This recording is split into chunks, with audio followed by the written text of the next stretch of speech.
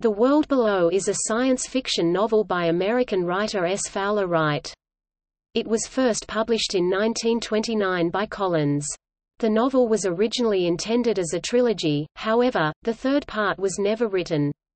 The first part was originally published separately as The Amphibians by Merton Press in 1924. The second part was published separately by Galaxy Science Fiction Novels in 1951 and was also titled The Worlds Below.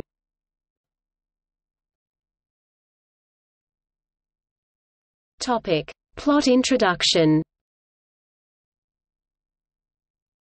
The novel concerns a man who travels 500,000 years into the future with the aid of a time machine.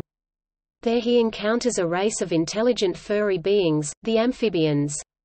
With their help he explores the planet and is eventually captured by the dwellers, super-intelligent beings who direct the destinies of the planet.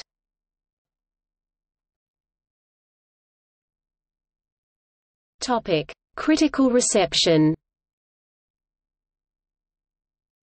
Boucher and McComas praised the 1949 edition, citing its sociological criticism, spiritual stimulation and satire of high order. L. Sprague de Camp characterized it as one of the most remarkable science fiction stories ever written, saying that for atmosphere the book is absolutely unsurpassed, and for exciting action it rates high. De Camp, however, also faulted the novel's long philosophical arguments in dialogue between its hero and his non-human companion, particularly their straw man elements.